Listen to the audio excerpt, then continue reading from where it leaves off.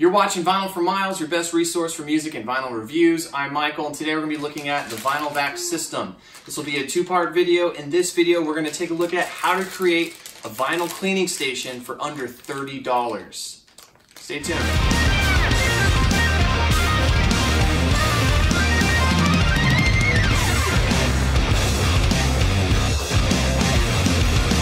So it's no secret in the vinyl and audiophile community that the best way to clean a record is with a wet clean with a vacuum system. The only problem is most of these vacuum systems range from $300 to over $1,000.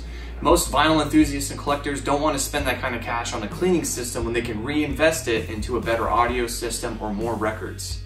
So I came across this company Vinyl Vac through a search online trying to find a cheaper vacuum system that can attach to an existing shop vac without having to drop that kind of cash to clean your records. Ron over at Vinyl Vac sent me the cleaning kit here. He also sent me instructions on how to create a vinyl cleaning station that pairs perfectly with the Vinyl Vac. Now all of this can be done for under $100. It can be done even cheaper if you're more resourceful. So today we're gonna look at how to create a vinyl cleaning system with a 12-inch Lazy Susan and some parts you can pick up from Lowe's or Home Depot in your hometown.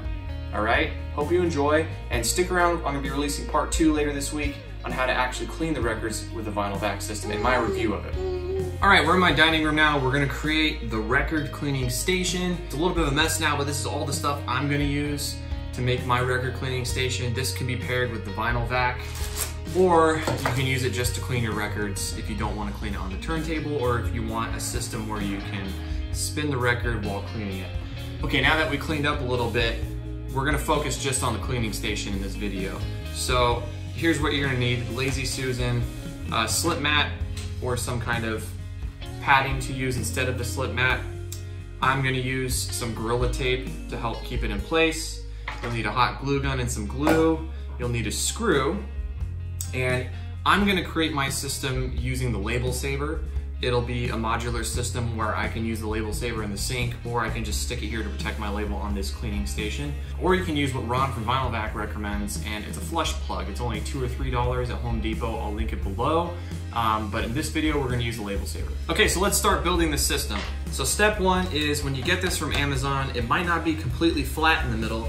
So what I did was I took some sandpaper, I did a few of these circular motions to bring that centerpiece, which is just plastic mold, so sometimes the plastic sticks up. I just smoothed it out and made sure it's completely flat with a screw to sit right on like that. So you wanna have a complete flat center surface for the screw, which will act as the spindle.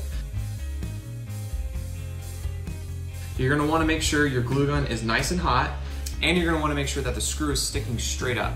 So let's go ahead and start.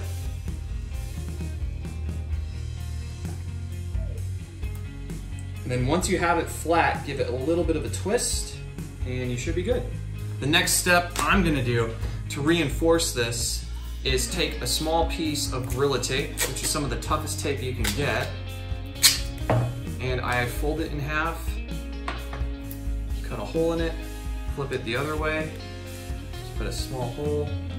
So you should have like a cross formation, and I'm just gonna stick that over the screw and firmly push down on it to help further support the screw to stay in place. So you can use a Slipmat and put the Slipmat directly down. The only downside is there's a little bit of give here. It's not completely flat. So what I'm gonna do is cut out a 12-inch circle out of this non-slip mat you can get from Home Depot. So now that we have the non-slip mat here, I'm gonna take either a record or a slip mat if you have an extra one, or you can cut out a cardboard circle 12-inch. I'm gonna go ahead and draw around my slip mat for my template. I'm gonna remove the slip mat, and there's our template we're gonna use.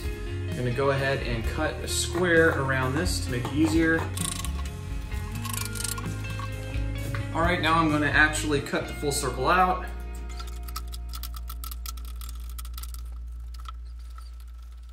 All right, now that's ready to go. We can see it fits around the Lazy Susan, and you can just push straight in the center, and it should go right over that screw. And now that we have the padding down, I'm going to put my slip mat on there. And you can pick up a slip mat for 10 bucks or less online. And if we take a record put it over the center. We can see, this is an older record, don't get triggered because I'm touching it. We can see that it fits on there good, and it spins just like we want it to, all right? So, the next step, I'm just gonna show you and link to a clip below on how you can do this with a flush plug. I'm gonna use this system, the Label Saver. I already did a review on this. And the Label Saver, what I did was I picked up screws that actually fit the Label Saver, and they're metric. They're gonna be 1.00 by 20. And what you can do is unscrew the Label Saver, take off the top piece, you stick it right over the record, like so, and you cinch down the top screw. It fits like a charm, and once that's in place, you're good to go. Then take the flush plug, line it up, and screw it down firmly. Give one extra turn to the flush plug to make sure it's created a good seal. All right, so we're all assembled. That's it. It took, what, 15 minutes to put this whole thing together. It's now ready to go. This pairs perfectly with your Vinyl Vac system. I'm gonna do a part 2 video of this on how to do a full clean, a full wet clean using the Vinyl Vac. But even if you don't have a Vinyl Vac system, you can use this, you know, to get your record wet. And you can go through now and spin it and give it a spin clean. Really, really cool. Again, I can't take credit for coming up with this design. This is Ron from the Vinyl Vac company. He sent me instructions on how to create this. I just modified it a little bit to use a Label Saver instead of a flush plug. But now you guys know, give it a try. It costs less than $30 to make this. Even if you don't have a Vinyl Vac system, this is a great way for you to clean your records without having to use your turntable. So, hope you enjoyed. Stick around for part 2 where I do a full review and a full instructional video on how to use the Vinyl Vac system. Thanks.